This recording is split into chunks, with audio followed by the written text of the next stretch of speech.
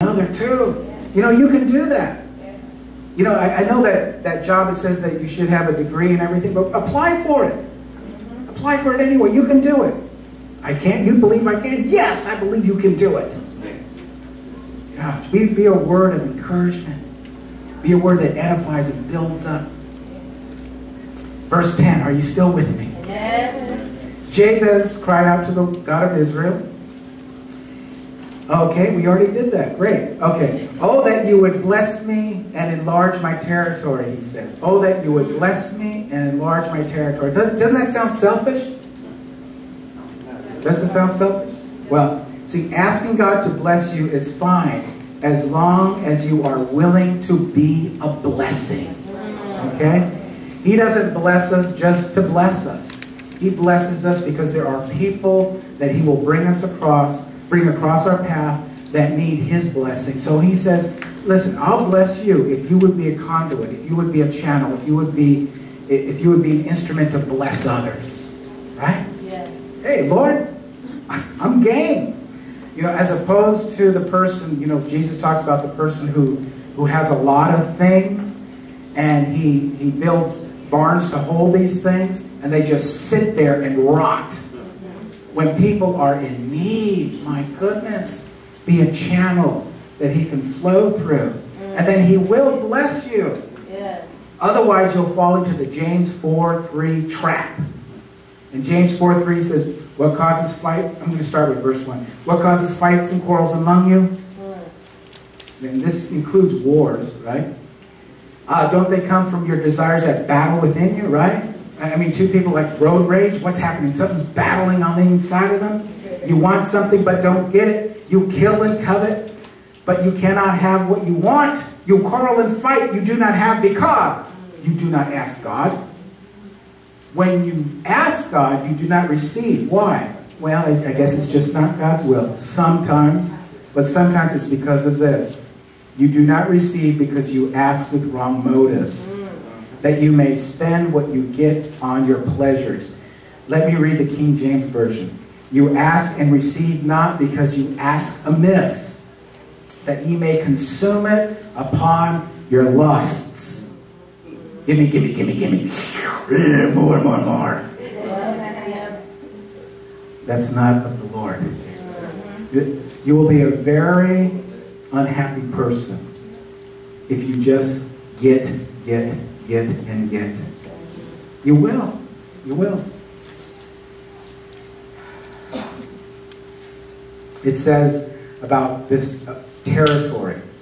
To have your territory enlarged means to increase your, jot it down, influence for the kingdom of God. Jabez was going to have influence after this. Okay?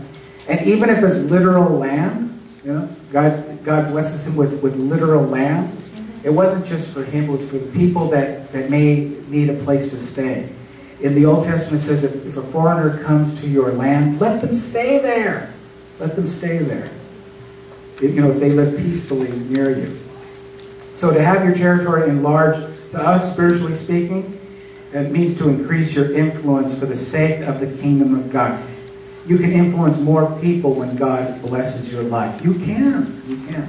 Isaiah 54:2, it says, enlarge the place of your tent. Stretch out your tent curtains. Oh, I don't need that much space. I can just live in this 4x4 foot place. He says, enlarge your place. Stretch out your tent curtains. Do not hold back. Lengthen your cord. Strengthen your stakes. Amen? Amen. You know, start to have a vision that's bigger than yourself. You know? And if God gives the vision, it's okay. It's okay. Amen? Amen. Listen, even if the vision doesn't come to pass in your lifetime, it's still better for you to have a big vision than no vision at all. Amen? But I rather live in this expectancy. Even if I'm not going to receive it until heaven, I still rather live with this faith and this vision and this hope. Amen? Amen. A few people with me? Yeah. Oh, okay. All right. Praise God. And He'll renew your vision. He'll revive it. Be sure that you really want this before you pray it, though. Lord, enlarge my territory. Enlarge my influence. Be sure you really... Jesus said, count the cost. Okay? Because in Luke 12:48, it says, to whom much is given, much is expected. Right? Much is required. Right? So if God blesses your life with something, He's done that for a reason. Okay? And you can apply this to whatever aspect of life. If He blesses you with the ability to play an instrument, the ability to sing, if He blesses you with the ability to encourage people, if He blesses you with the ability to work hard, or whatever it is, even if He blesses you with a pickup truck. A pickup truck. Yeah, that's my truck. Oh yeah? Well, so-and-so needs to move Saturday. Oh, I don't help people move. Well, get rid of the truck. Okay? You know, because God gave it to you for a reason. It's for the kingdom. It's not just for you, Bubba. Some of you don't like what I'm saying. I don't know. I don't know what to tell you. You know, that's how it is living as a Christian. Philippians chapter 2 says, look not only for your own interests, but also to the interests of others. Okay? So if He blesses you with something, yes, He wants you to enjoy it, whatever it is. But there are other people that He has in mind besides you. True? Okay.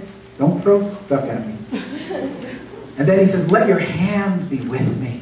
Let your hand be with me. This is a request for such things as protection. Let your hand be with me. Lord, as I go and as I face this day, as I walk here, as I go here, let your protection be with me.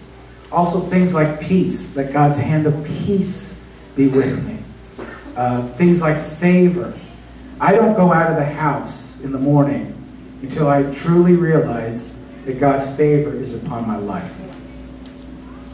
And then you will see that manifested in various ways throughout a given day. It could be as you're applying for a job. Well, 100 people, 500 people applied for this job. If God wants you to have that job, you will have that job. Because God's favor is upon you. And you have to live and walk with that. God's favor is upon me. Amen. Thank you, Lord. I am His favorite. Praise God. Look at the person next to you. They're God's favorite too. Does God have favorites? Yes. Every believer in Christ Jesus, you're His favorite. You're the teacher's pet, the rabbi's pet. Yes.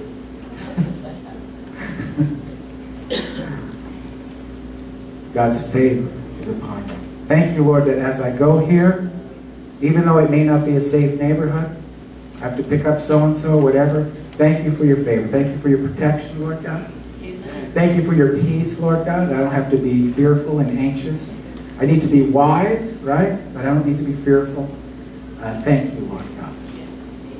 Thank you, Lord God. And if you make it home safe, you give glory to God. Then it says, along those lines also, keep me free from harm. Or it says, keep me from harm so that I will be free from pain.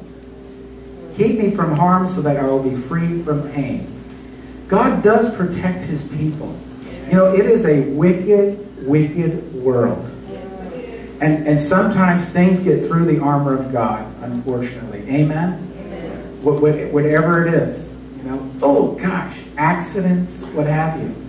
You know, face your day with the reality that He can keep you from evil, harm, and pain.